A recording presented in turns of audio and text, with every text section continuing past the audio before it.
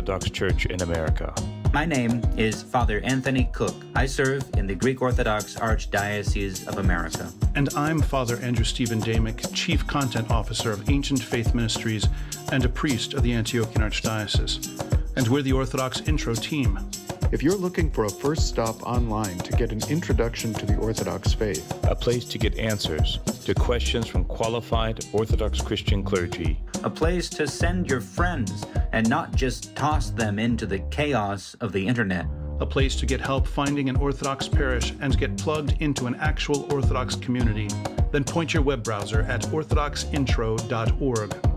OrthodoxIntro.org is a free service of Ancient Faith Ministries and made possible by our donors. It's an Orthodox on-ramp to the Christian life. Again, that's OrthodoxIntro.org.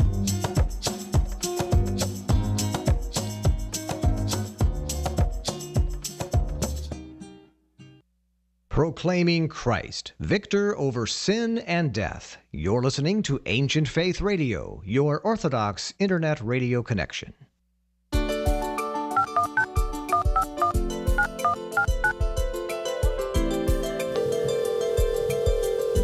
This is Ancient Faith Today with Father Tom Soroka, a weekly live call-in show addressing the issues of our day from a distinctly Orthodox perspective. You can join the conversation by calling in at 855-237-2346. That's 855-AF-RADIO. Father Tom is the priest at St. Nicholas Orthodox Church in Pittsburgh, Pennsylvania, and welcomes guests from across the globe to discuss important topics of interest. Here's Father Tom. Welcome to Ancient Faith Today. This is Father Tom Soroka, and I'm so glad that you're with us this evening. We'll be taking your calls in a bit at 1-855-AF-RADIO. That's 1-855-237-2346. Matushka Trudy will be answering your calls tonight, so please make sure to turn the show volume off before you come on air. To participate online, we encourage you to go to the AFM Facebook page at facebook.com/Ancient Faith Ministries and place a question in the thread for tonight's show where it is being live simulcast. You can also send us an email at aft@ancientfaith.com. And if you'd like to send us a question or comment immediately right from your phone, send us a text message to 412-206-5012. Write it down, 412-206-5012. We actually have questions that have already been sent in to our text line, and it's a wonderful way to reach us very quickly. But we would love to hear your voice. Give us a call at 1-855-AF-RADIO. Let's get started. There are as many reactions to the sacrament of confession as there are Orthodox Christians, so it seems. Most priests will confirm that some Orthodox Christians really struggle with confession. Either they don't know what to say, or, unfortunately, they might be indifferent about it, or they're simply fulfilling an obligation, or maybe they're unwilling or uncomfortable about opening up and saying the truth about their deepest spiritual and moral struggles. Others, however, frequently partake of the sacrament of confession, talking about their struggles and difficulties and frustrations, though they also may often bemoan their ability to make a truly heartfelt confession. However, most people are somewhere in between. They want to make a good and sincere confession, but possibly they feel uncomfortable, or they have failed to prepare properly, so they end up talking about a few common human sins like getting angry or being impatient or holding grudges. So let's be honest today. Confession is not easy. It doesn't come naturally to us, and we forget sometimes that the main point of confession isn't simply to recite a long list of sins, which we hope somehow will get us out of the sacrament unscathed by the priest, but rather The whole point is to assess our life in relationship to God, to other people, and even to ourselves, and to ask for the grace of God to heal us and draw us closer to Him. So, our topic tonight is the sacrament of confession and healing our heart. It's going to be helpful to those who first are inquiring about orthodoxy, and maybe confession is one of those sticking points that's maybe keeping them from fully entering the faith because they don't really know about it and they're uncomfortable with the whole idea of it.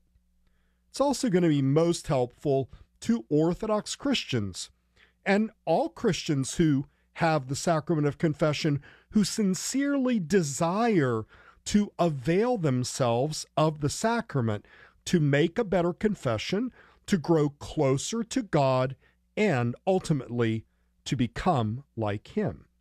So, tonight we're happy to have back Father Paul Jannakos.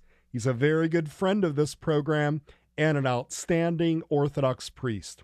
Father Paul is the rector of St. Luke Orthodox Church in Palos Hills, Illinois. He's also the chancellor of the Diocese of the Midwest in the Orthodox Church in America. He's a graduate of Concordia College and St. Vladimir Seminary. He holds dual master's degrees in community and addictions counseling. He's also a licensed professional counselor for the Ethos Counseling Group. Father Paul, welcome back to Ancient Faith Today. Father Thomas, it's wonderful to be back with you again. We're glad you're here. This is such a great topic. In fact, another text just popped in. So this is really an important topic. I think I got it right in saying that people want to make a good confession, but it's uncomfortable. There's something about it that makes it very difficult. And so I'm hoping that the hour with you tonight, I think, is going to be very well spent, because we're going to help a lot of people to make a better confession and obviously grow closer to God and receive that grace that's in the sacrament. So for those who are uninitiated, Father Paul, tell us what confession is. What is the sacrament of Holy Confession? Very good, Father Thomas. So, in a word, this great gift of the sacrament of Holy Confession, of the mystery of holy penance, we might even call it, or holy repentance, that belongs to this kind of experience.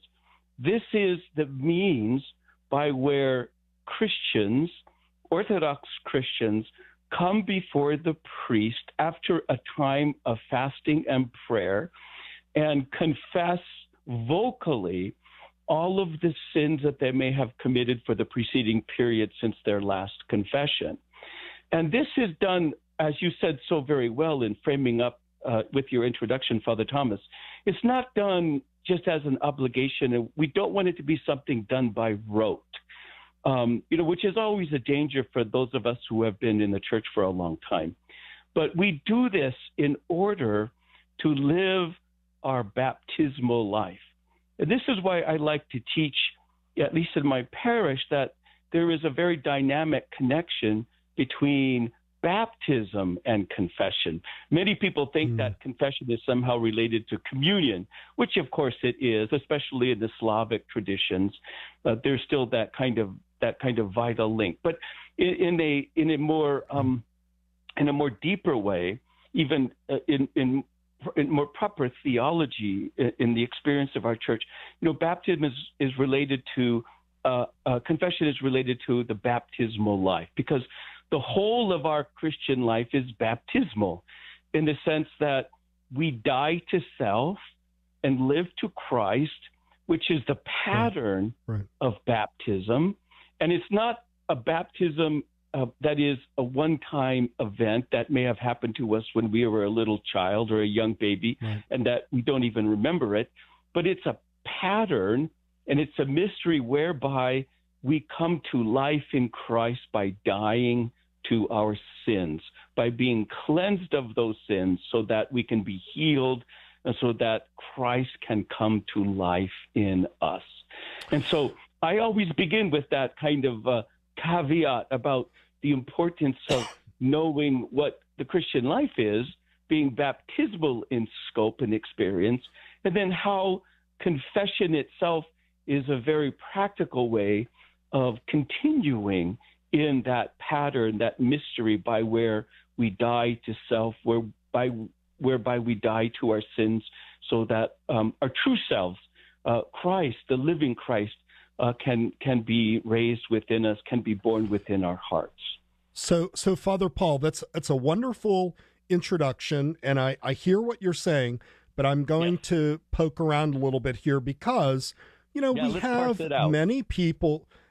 Well, we have many people that are not Orthodox that are listening to the program right now, and they're saying, well, wait a second, I can confess to God.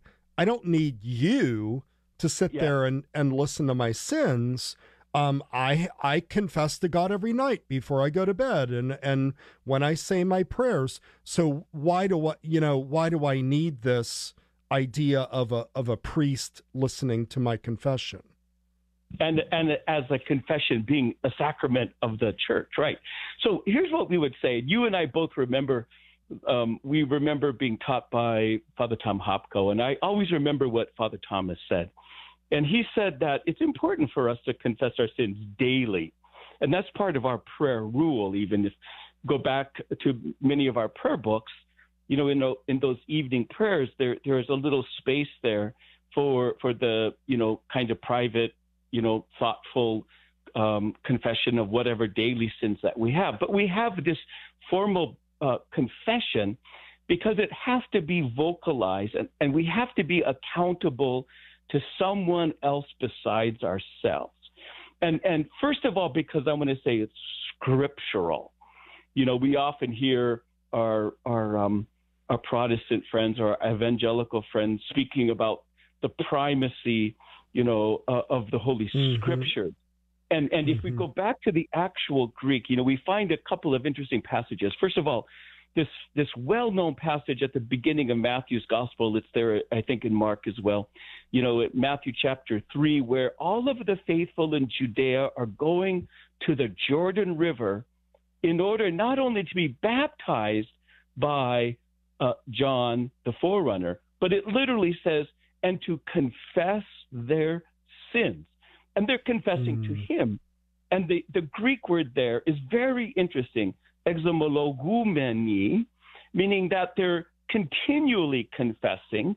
And thus we have in the Greek the word exomologisis, which is the word for confession, which means the vocalizing of one's sins and transgressions.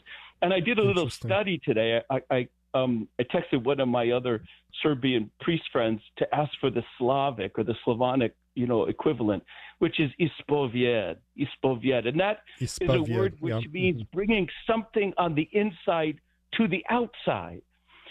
So clearly we have this kind of physical, vocal expression of our sins, and we need to do it. And then, of course, in the famous passage in the Epistle of St. James, confess your sins to one another that you may be healed. Again, another use of that word, exomologisis. But the other part of it is just cleansing, that we really need to be cleansed of our sins and passions. And we cannot do that unless we are able to find that person we trust, usually, hopefully, our parish priest, and we are able to open up and really make a complete and even a brutal, cleansing of all those things that we have in our lives that are inside of us, that are part of our behaviors, whereby, we have sinned against the God who really loves us. So there are these two things, that it cleanses us in the sense that, it heals us, and then it also fosters the need for accountability. I confessed to one priest in Detroit for 28 years. I lived in Michigan, and we had this very good relationship. And since I moved to Chicago, I have somebody else here, I cannot do that anymore, which I kind of miss. But I have this one elderly priest that is a wonderful man, and I see him almost every weekend, and I trust him implicitly, and I'm able to make that kind of confession and to do it in this ongoing way. But that's what we would say about. And you know what's interesting, Father Thomas? Let me add one thing. Even in the secular world, speaking again as a psychotherapist, we would say that nobody comes to their true self, or they're not able to heal even in therapy unless they talk. You know, they have to talk their problems out. The way that they put into words what their problems are, what their hurts are, you know, the way that they put into words is the way that they come to understand, you know, what these things are. And then, of course, you have the recovery movement and you know, Alcoholics Anonymous, Narcotics Anonymous, you know, you have this famous phrase, which everybody should know by heart, which is that we are only as sick as our secrets. And I really love that because it's true about human nature in general, and it's certainly true about how we understand our relationship to Christ as the one who loves us and who is our physician and who is healing us on a continual basis throughout our lifetimes, you know, not only through the other sacraments, Holy Communion especially, but also with this gift of Holy Confession. So I'm glad you brought that up. We want to remind our listeners, give us a call at 1-855-AF-RADIO. That's 1-855-237-2346, or send us a text to 412-206-5012. For those of you that have sent texts, I promise you we're going to get to your questions tonight. So, Father Paul, let's talk a little bit, because you just talked about healing.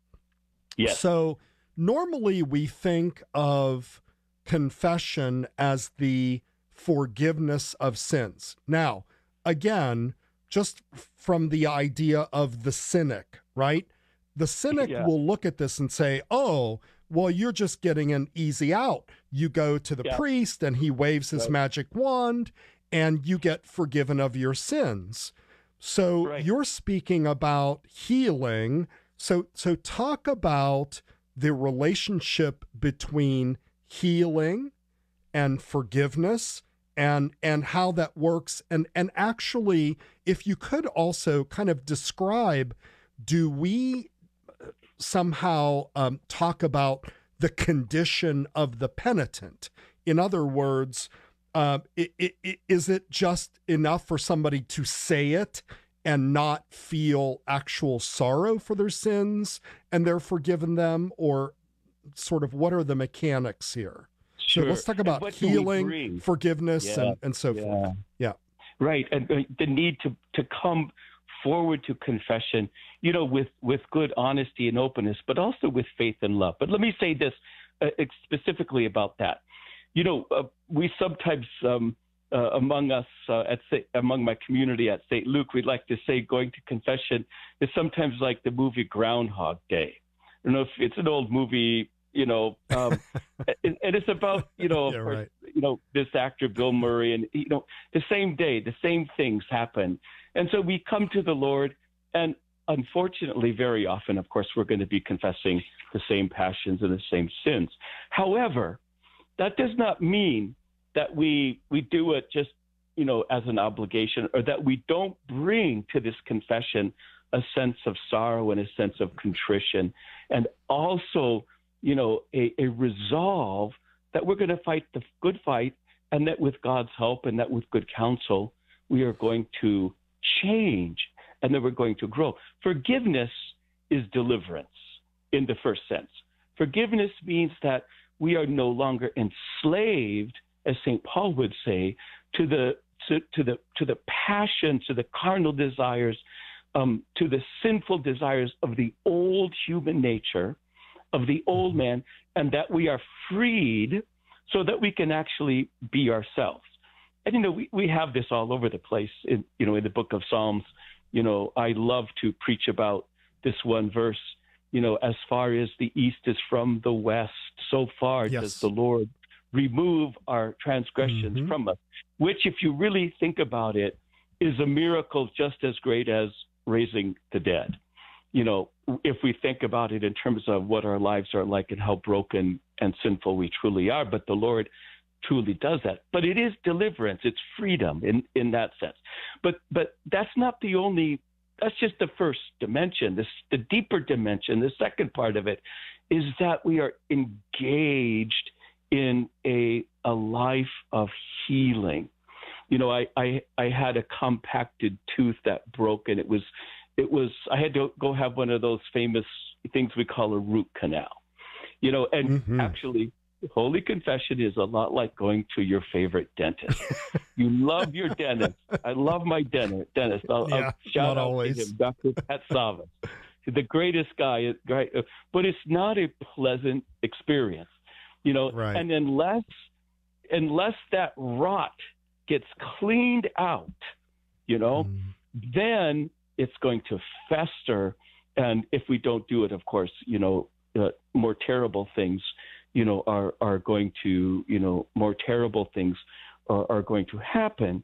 But the healing part of it is also very, I would say, very distinctive. And we understand this in terms of overcoming the passions. For example, we all have our own pride. And pride is self-love. We love ourselves in the sense that we live for ourselves. We think only about ourselves. It's putting ourselves first.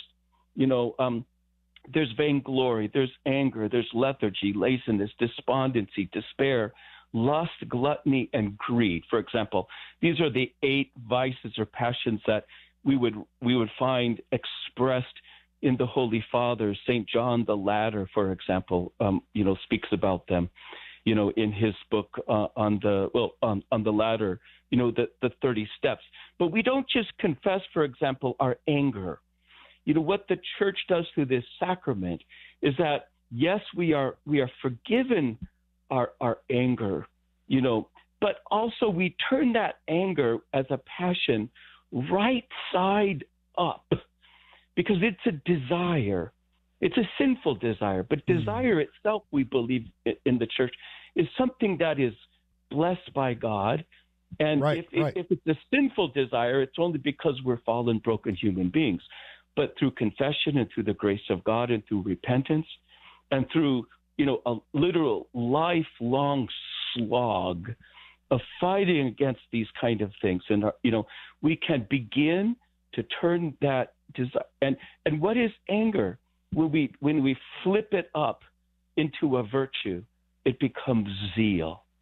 It becomes this holy and righteous zeal. And as with all of the other passions, we just spoke about lethargy. Lethargy becomes diligence. Despondency, despair becomes hope. Lust becomes chastity or purity. Gluttony becomes, of course, moderation. And greed becomes kind of 2 things. It becomes simplicity and poverty of spirit, but it also becomes generosity, because we can give this stuff away because we're not, again, enslaved, to thinking that, the more we have somehow, the happier and the more secure we're going to be, So in other words, what you're saying is to take these passions, and it's not simply a matter of don't do this, but it's a matter of take that passion and turn it into something that is glorifying God. A virtue. And remember that, and I really stress this with my faithful here at St. Luke, that to be a Christian doesn't just mean to follow Christ. Following Christ means to exemplify and embody all of his virtues. He is the only good. Give thanks to the Lord, for he is good. It actually is, give thanks to the Lord, for the good one is he, which we've talked about before on this show. And so we adopt all of these beautiful virtues that are Christ's life in us, but we have to fight the good fight for them. And we do this, of course, through faith and love, but yes, we do this through repentance, through our but we do it most particularly in this sacrament of the mystery of Holy Confession, because, this is where we open up and show ourselves to the Lord. And we have to be vulnerable to him. We have to open up. There's one passage in the gospel, again, from St. Matthew in the Sermon on the Mount, 7th chapter. Not everyone who says to me, Lord, Lord, will enter the kingdom of heaven, but the one who does the will of my Father who is in heaven. And on that day, many will say to me, Lord, Lord, did we not do many mighty works in your name? And then he, the Lord, will declare to them, depart from me, for I never knew you, you workers of iniquity. Now, that's an interesting passage, isn't it, Father Thomas? Because we believe that the Lord is omniscient. He knows all things. He knows everyone. But he needs to know us in the way that only we can show him, by loving him in return and by opening up ourselves and then being honest and telling him how we are and what we have done. And I would even add to this, we unlearn all of the running away and all of the hiding that is part of our Adam and Eve fallen nature. Because when the Lord comes to us looking for us, again, we run away from him and we hide. And confession means we stand before him, before that gospel and before that cross with the priest there, literally as a representative of the entire church. And we face ourselves and we face what we've done in our lives. And we tell him everything so that we might find that forgiveness and continue to engage in that mystery of turning all of those evil passions, those desires, like I say, right side up. And that's where we get into confession as something more than, I pulled the dog's tail or I cussed someone out because they cut me off when I was driving home from work. Yeah. We're digging deep, and we were able to say, well, maybe I know I'm angry because I was hurt by somebody. And I was so deeply hurt that I can only be angry about it. But maybe I need to look at that hurt. And maybe the priest needs to say, well, why do you think God allowed this to happen to you? And then, you can move on and find your way through it. Okay. Hold on here, Father Paul. So let's remind our listeners, 1-855-AF-RADIO, or send us a text to 412-206-5012. So, Father Paul, I want to ask you two real quick follow-up questions to what you just said, and then we're going to go for a break. So the first one is, you were listing these passions like pride and vainglory, anger, lethargy, and so forth. So Cindy writes in, and she says, I am so tired of confessing the same thing over and over again. How do I get out of this rut? Thank you. Love to you and Papadia. Good. And she is expressing, a good frustration about how we are and how we struggle against our sins. Let me just say this. For most of us, we're going to really, like I say, slog it out. And in many areas with these passions, we're going to do better and better over a whole lifetime. There are going to be some things, and even the Holy Fathers write about this. For example, the new or the modern Greek Saint Paisios, he writes about this, and but there are going to be some of these passions are going to really be stuck with us, for a very long time. And why this happens, only God knows. Sometimes it has to do with things that happen to us in our childhood, with family life, with some maybe some trauma issues. But I would say never forget what the Lord says. The Lord says, that he is merciful and forgiving 70 times 7, which of course, is just infinite. When I talk to my teenagers, I say, well, we don't want to justify our sins ever, which we might talk about here too, which is a danger. But we want to remember that, our God is a God of 1,000 do-overs. And if he wasn't, we'd all be dead. We would all be dead if it wasn't for that continual mercy. And that we should come if we need to and confess over and over, until the Lord sees fit in order to redeem us. Now, let me say this about that specific problem, which is probably very common to most of us. I read a wonderful sermon by Archbishop Anthony Bloom, or it may have been just a little article, a little essay about these kind of sticky sins and sticky passions. And he said there was a young man that came to him with this particular sin, a sin of the flesh. And he was very much grieved by it over a number of years. And finally, Archbishop Anthony Bloom said, don't give up, don't despair. And then he said to him, when the Lord sees that you have come to hate this sin in the proper degree, what he meant, when you have really come to hate and loathe this sin, then he will take it from you. And when I read that, I said, Amen. That's me. Because very often we're still struggling with our sins because we may not want to let that passion go. We may want to hold on to it for some crazy, stupid, foolish, reason. It's a hard thing to let the idols go. And we all know that. But, I would add to that, when the Lord sees that we loathe our sins, he will take these from us. And then he will give us something even more distressing. Because according to the fathers again, and especially the monastic saints, we will be tempted until our last breath. It will be a life of, you have that famous book, by Saint, the Unseen Warfare.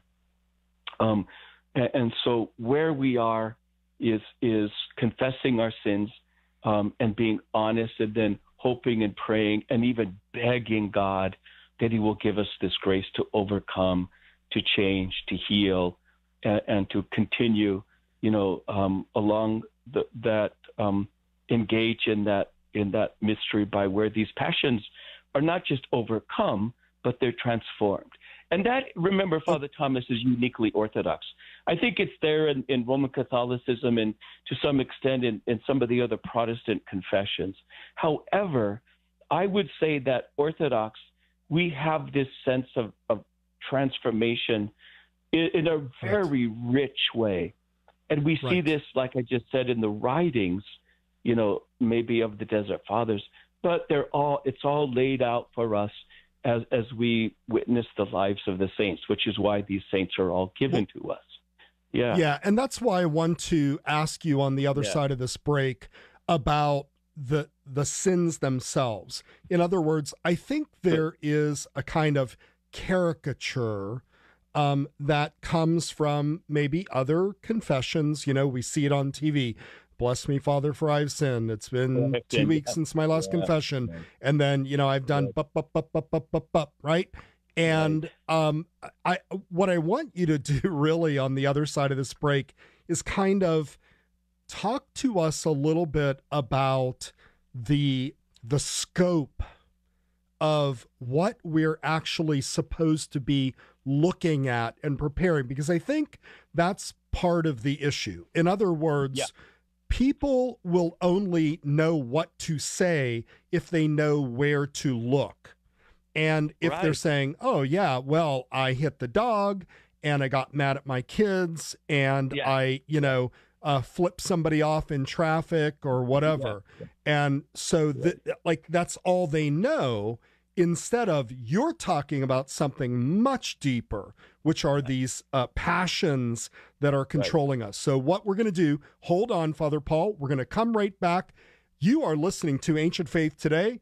We are talking with Father Paul Jannakos. We're talking about confession. This is really important. Come right back. We will be right back. Father Tom will be back in a moment. In the meantime, the lines are open at 855-237-2346. Don't go away.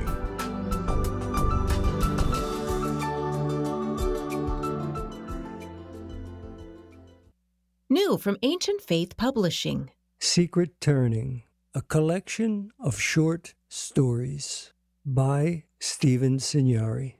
So, I'm out in the lot at Auto Heaven, and up comes Father Nahum from behind, grabs me, gives me a kiss, and tells me he's happy to see me. Wearing his worn-out dungaree bib overalls with the beat-up straw Stetson, pulling his wire basket, going shopping on the avenue. "How old is Nahum, anyway?" Sharky asked. "Older than he acts," Lefty said. "To be ready," said, "yeah, and younger than he seems." So he says to me, "Theodore, the church is much better when you're there. It's not the whole family when we don't see you. You know, God misses his children, and Nana Olga misses her son." Now available in paperback, ebook, and audiobook at store.ancientfaith.com. We're back with Ancient Faith Today and Father Tom Soroka. Give us a call at 855-237-2346. Here once again is Father Tom. Welcome back. We're talking about confession with Father Paul Jannakos. Father Paul, I want to just follow up real quick about this because we've got a lot to talk about.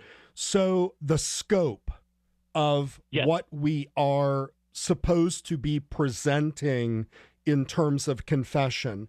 Often, as you know, as a priest, we will hear things like, I got mad at my kids. I had a fight with my wife, right?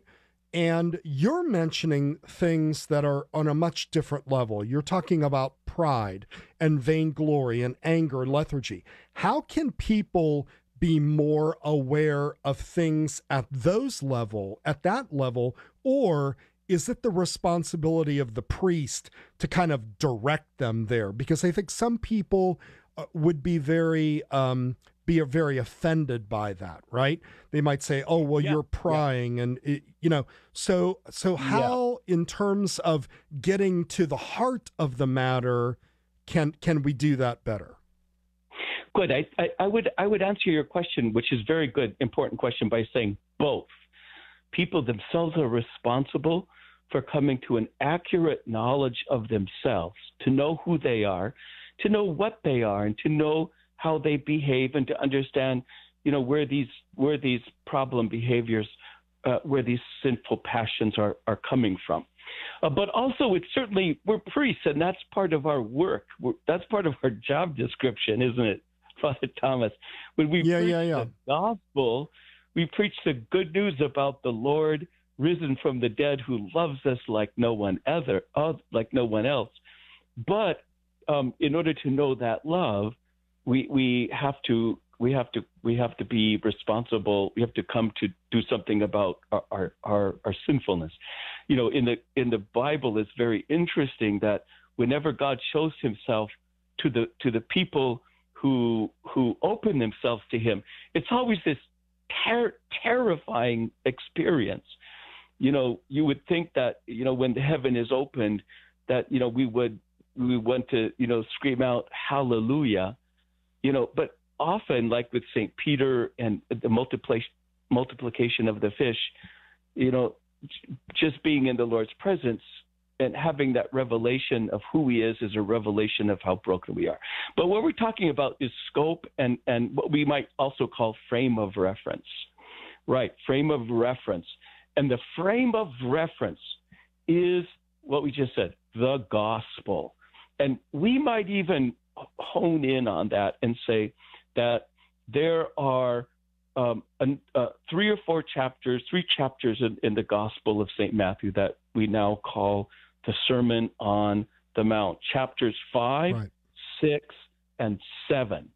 And everything in those chapters is all about not just bad behavior, right? I cussed out my next door neighbor because God knows he did something.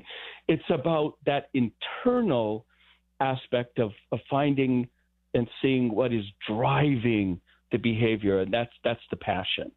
And that's what Jesus says,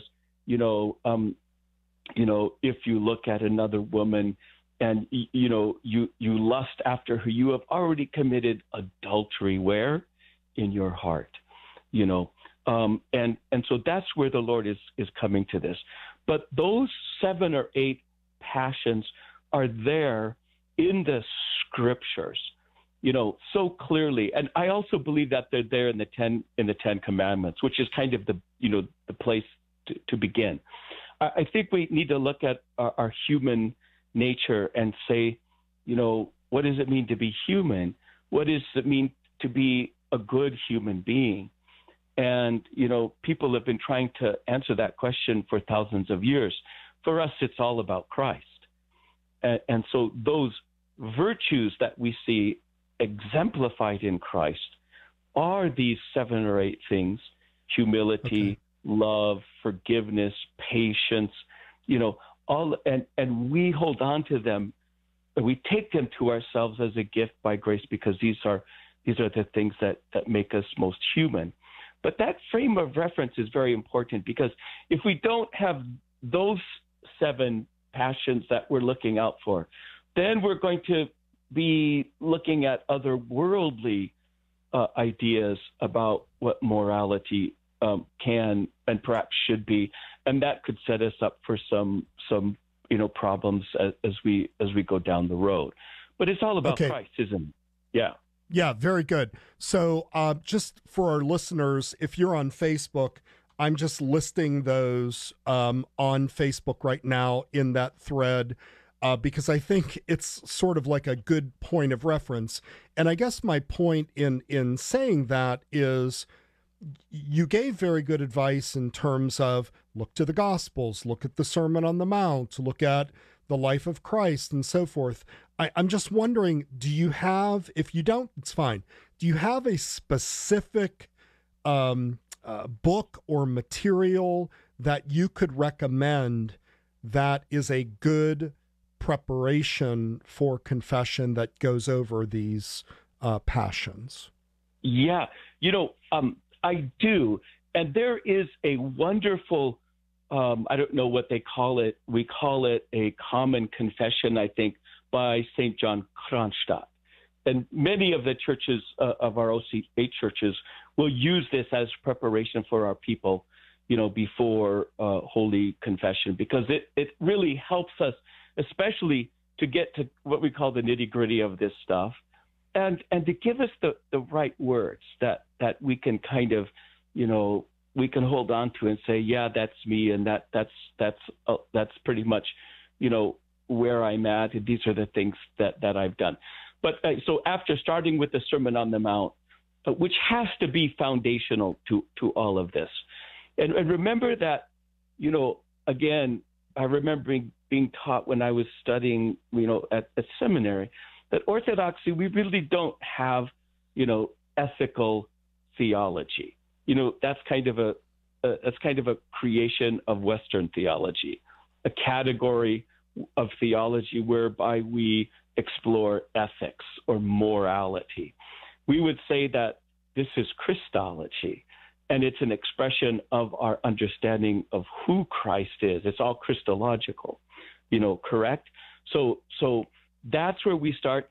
And then also, besides this little meditation, it's 1 page long, by St. John of Kronstadt. There are other, little helps, preparations written by, various saints, that might be helpful. And I could list a few of those. But the other place that I would really go to is kind of back to the lives of the saints. The lives of the saints are about holiness, but how they gained this holiness through their repentance. And so, right. For example, when I was younger, I struggled quite a bit with the passion of despondency and even depression. That was a major thing for me when I was in my late 20s and early 30s. And I really, really struggled with that for a number of years. And God blessed me with it, actually. I learned that there's a difference between the passion of despondency and then, of course, something that we might call clinical depression. But that's for another time. We've talked about that before, I think, haven't we, Father Thomas? But, yeah, sure.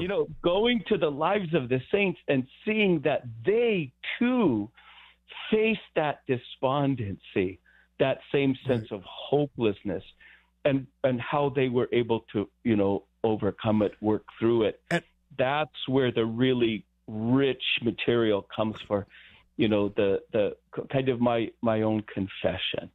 And that seems to be very common today too. People really struggle with despondency. But Father Paul, because the clock is ticking, I want to get to some of these texts questions here. So here's one. This is sort of right up your alley, and it says, "How do we separate?" This is from Eleni. "How do we separate confession from spiritual counseling, if at all? Why do we confess twice?" Thank you, Eleni. Here's the thing. Confession is confession and counseling is counseling. And I do think we have to be careful that we don't turn our confessions themselves into counseling sessions. And I think as priests, we have to be very careful about that. We may want to continue a conversation or a discussion about something apart from the actual sacrament itself. But the counsel that the priest gives to the person who's confessing, in my estimation, should be very simple, direct. It should be precise. And in my view, it should come from the gospel and nothing else. The priests don't need to be giving whatever, crazy opinion that they have about, some, 3rd century Egyptian, saint and what they may have done. No, we can speak about, what Jesus says again in the Sermon on the Mount with some practical, offerings. I'll always say, what is your prayer life like? That's, how people know I start with that question. I don't do any kind of questions. I let people confess themselves. They have to work that. And then from, that question, we're able to find some practical answers about, how to do things better, how to continue in that struggle. Right. Okay. Here's another question. This is actually kind of interesting. So this is an anonymous question. It says, "Do I have to wait to become an Orthodox Christian to go to a priest to confess my sins? Do I have to go and finish catechism before I can confess?" Well, so this person is not Orthodox. Maybe they're a catechumen, and they want to know, when can they do this? I think that they might, that should impel them to continue in their preparation, to become Orthodox, either by being, if they're not baptized, or to be baptized or to be chrismated. I really think that we can't offer the sacraments formally in this sense to those people who have not been received into the life of the church through holy baptism and chrismation. And I would have, of course, add, that we're regularly receiving Holy Communion. But they can have spiritual counsel with their priest about these kind of passions. And it can be actually a form of confession, even though it's indirect and it's not going to be categorized or understood as being, one of the sacraments. But I do actually with my faithful, we do quite a bit of that.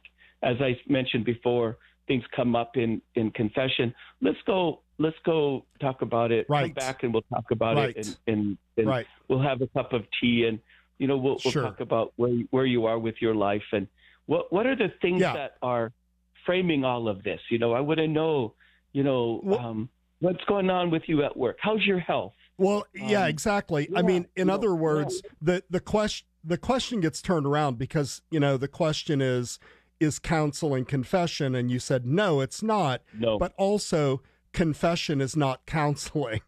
And I think a lot of our people are sort of confused about that. In other words, confession is confession, counseling is counseling. There may be some overlap, but there is one and there is the other, and we have to remember that. Father, I do want to kind of keep moving here. Good. So here's another question that came in, and it says, at what age should our children begin to go to confession? How can I help them prepare in an age-appropriate way? My children are 6 and 7 years old. Also, how much detail should I give when I'm confessing my sins? I don't want to give too many unnecessary details, but I don't know if I'm being too vague or too general. This is Anastasia from Dallas. So 2 questions there. How do we prepare our kids, and what's the right age, and how much detail do we go into in our own confessions? Well, wonderful. Let me start with the second question, which is often brought up by other people. I was actually speaking about that same issue with some of my family today. So we don't want to be so general that we don't confess anything, because we can go to the doctor, with a broken ankle and say, my body hurts. There's something on my body hurts. Well, if the doctor doesn't know where we're hurting, we don't tell him specifically what this is, there's not going to be any way that we can be treated. That just goes without saying. On the other hand, and this is what I was taught and what I advise, is that, those who are confessing do not need to be graphic. We don't need to be graphic in terms of how many times. We just want to speak about patterns, and we want to speak about it in kind of plain and simple terms. Like, for example, we were talking about anger. If somebody has we call it an anger management problem, and they have this continual kind of sin of blowing their top or screaming and yelling, they don't need to get into the exact time and place, and here's what he said and here's what I said. We don't need to be so detailed that we lose, the forest for the trees. We want to say, here's a pattern, and we want to provide enough, simple explanation that we're actually, confessing. So that's very good. So not too general and not too graphic, but simple and plain. And then again, let me say this: without diminution, without diminishing what the sin actually is. That's something that is an obstacle. Without blaming other people for what's happened. Right. And without ever justifying ourselves. We are always tempted to kind of come in. So that's the first thing. Now, for children, it's so good to know this. Every child is going to be different, but I would say 6, 7, or 8, at the latest. And our children, as they reach this stage, are going to develop what we would call critical insight. And it's the same age almost, when my grandson comes to me and said, if God created the world and the universe, who created God? So this is a deeply theological question. He doesn't know it, but he's already touched upon the super essence of God, from, say, Dionysius the Areopagite almost. But, they're able to think critically, meaning they're able to start seeing themselves and their behaviors, and to know that these kind of feelings and behaviors are a problem. And I would say that parents should be very careful in the way that they help the children develop a keen what we would call a keen and healthy conscience. So that's something that's very human and very natural. And to have the conscience of a child is to be pure of heart. So they will know themselves, when they do these things wrong, when they make these mistakes, and the parents can help them. And the parents, in the way that they prepare their children for confession, can actually kind of what we call script it out. Remember that preparation for Holy Confession is in the Bible. When the prodigal son decided to go back to his father, he actually said, I will go to my father and I will say, Father, I have sinned against heaven and against you, and I am no longer worthy to be called your son. I mean, he literally scripted that out before he came to his father. So, we can help our children along, but the development of that consciousness with good faith and love in our children, to discipline them in a very loving, gentle, sometimes we have to be firm with them, but to help that conscience come alive. I had, I'll tell you the story later. But some of my most moving confessions are with children, because it's so simple and they're so open, and it puts us to shame as adults. That I wish I can confess like an 8-year-old as honestly as them. Yeah. So I have two more questions that came in, so we have to get to these. The first one is a kind of confession, and she's asking for advice. It's Gabrielle. She says, Father Paul, you said that God takes away your passion if you really hate it. I'm an iconographer, and I really hate drinking alcohol. I have noticed that I have a passion for wine and have been praying for it to not drink it. How would you approach this? Thank you. Good. So good. It's a good pastoral question. And of course, that belongs to our life of repentance. Remember, there are going to be people who are more predisposed to some of these sins and passions. And, having worked, in the area of alcoholism and addictions for many years, having, my family, I think every family, at least in an extended way, has somebody who struggles with the disease of chemical dependency or some kind of addiction. But I would say that continue to confess, never lose hope, but also that at some point they may want to go outside of the confession or the church and seek help, from either Alcoholics Anonymous with a sponsor.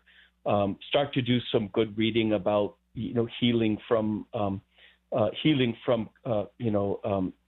this kind of dependency, because at a certain point with this passion, with this sin, it's a disease, but it's also neurobiological, and we're dealing with a dependency, which means that the body itself has become addicted in the sense that there's tolerance and withdrawal.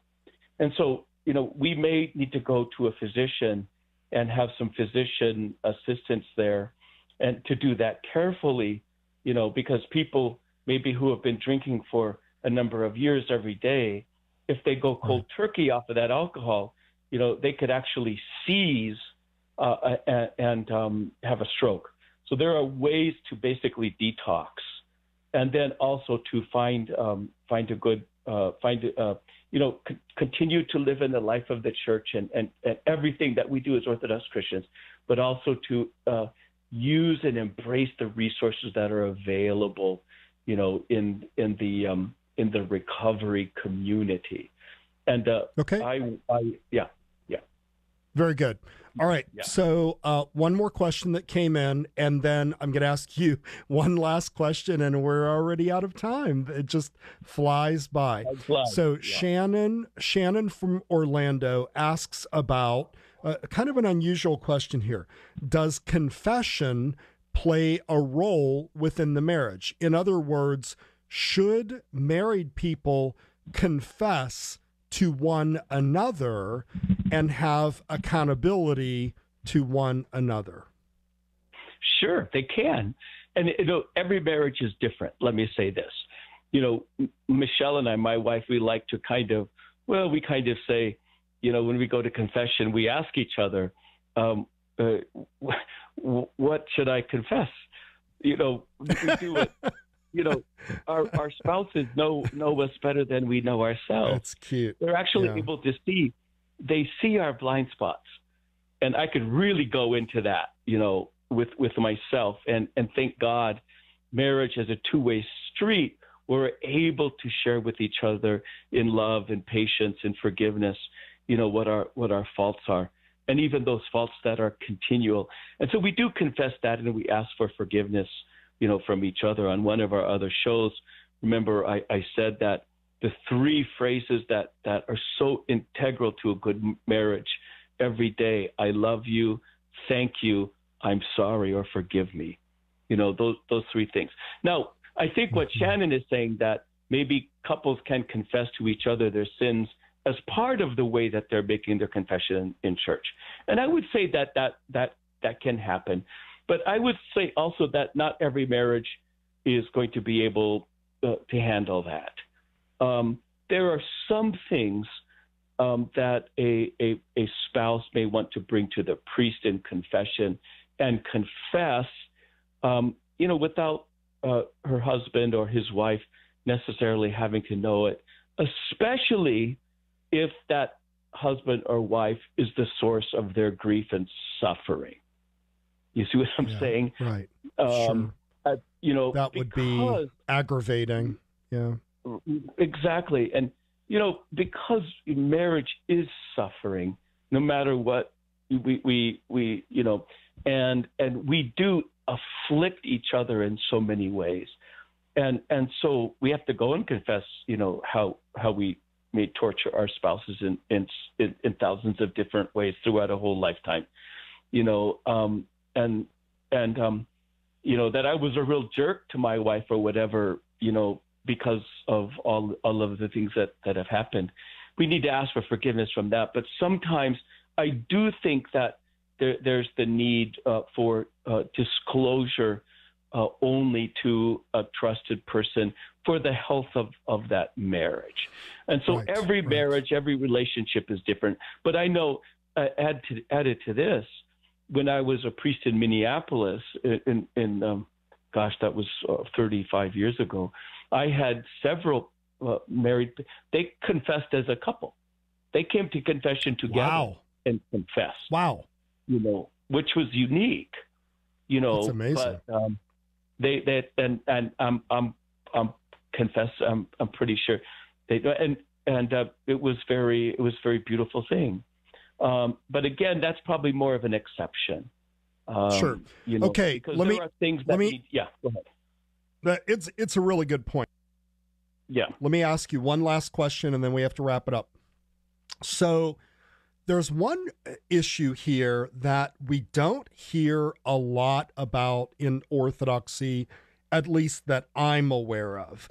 I know that it exists, but we don't hear about it too much, and that is penances. Are penances regularly given? Should they be regularly given?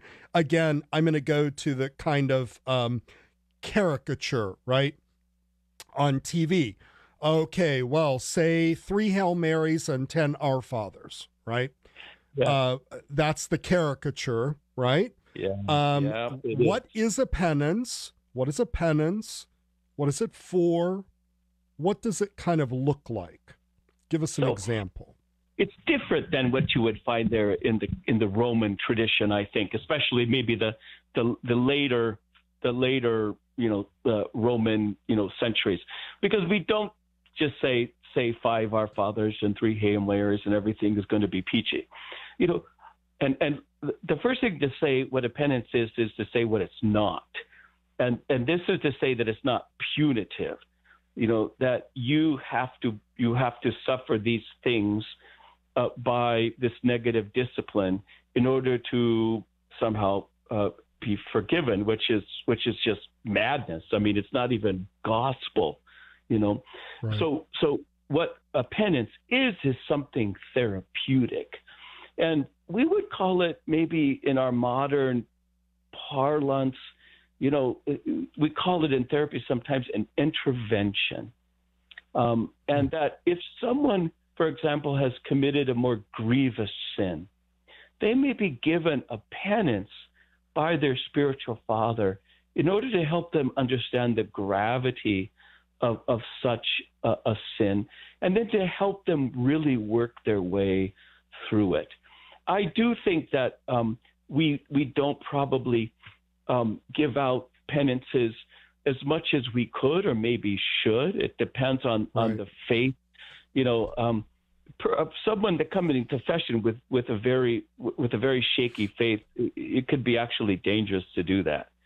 I do think, though, that there are things that need to be, you know, given as part of this kind of penitential therapy, you know, and that's certainly part of the monastic tradition, you know, with the monastic elders and how they give penances. But it's always something therapeutic in order to help us, you know, in order to help us heal. Can you give me an example? Can you Sure. give a, like, you know, if somebody comes and says they, I don't know, I mean, give an example of what would be a kind of an Orthodox penance outside of prayers and so forth. And let me say outside of the monastic tradition, too, because you and I are married priests. And I do think that it's safer for married people and families to go to a married priest who's a good confessor than to go to a monastic elders, even though, you know, that's also part and parcel to our tradition. So I would say that's also acceptable, even though, you know, I'm not sure it should be the norm. But, you know, I do feel, for example, let's say somebody commits adultery and they come and they confess. Well, this is a sin that is, you know, in a particular category, which is somewhat, you know, it's a grievous thing. And the priest may choose to, you know, withdraw Holy Communion for a period of time, maybe a month or maybe 3 months. And then he will give, the priest will give the one who's confessed a penance where they have to read all 150 Psalms before they come back, you know, at that point to Holy Confession. You know, and that will happen. It happens, I think, in America. You know, these kind of penances are not given so routinely as they used to be. And I don't do it myself that often. One of the things that I do as a priest, when I do give a penance, is I will perform the penance with the people that I give a penance. So if I tell them to read through the Gospel of St. John, then that becomes, I don't tell them, but that becomes my scriptural read for the next, you know, 4 weeks. Because I want it to be an act of the church. And if they don't do it, if they're not able to complete it, then I can complete that, you know, penance for them. So, and it also keeps me from giving a penance that is do I want to put myself in a situation, you know, you know, that is going to be, you know, particularly, you know, difficult, you know. Okay. Well, yeah, go ahead. Yeah. No, that's fascinating. I've never heard a priest say that before, so that, you know, you would fulfill it too. God bless you for that. Father Paul, we're out of time. Thank you so much for this wonderful discussion about confession, the sacrament of confession, and why it's so important, giving us this insight into how to make a better confession. And it's been very, very helpful. Thank you very, very much. Thank you, Father Tom, for all your good work and for such a wonderful ministry that you've had here at Ancient Faith Radio. And thank you, Mother Trudy, being such a wonderful and faithful producer.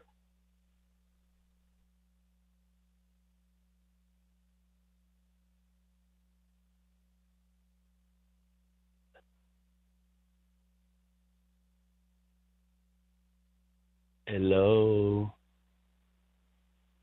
Yep, sorry, didn't have my button on there. Thank you, right. Father Paul. Thank you, Matushka Trudy that was a great show. Keeps us in line. Thank you so much. All right, Thanks, before I share a few final thoughts, I want to offer my sincere thanks to Father Paul Jannakos for joining us tonight. Thanks also to Matushka Trudy, as Father Paul said, for engineering the program tonight, to our show production assistant, Melissa Graff, for her work behind the scenes, for everybody that listened in, and for those who brought in their questions and comments. Just a quick line from St. John's first epistle. He says, "If we confess our sins, he is faithful and just, and will forgive us our sins and purify us from all unrighteousness." And that's our show for tonight. Remember to like us on Facebook at facebook.com/Ancient Faith Today. Share out our program after that's posted. Give us your feedback and contact us with any ideas or topics that you might want to hear about. Join us next Tuesday evening for another edition of Ancient Faith Today. Good night, everybody.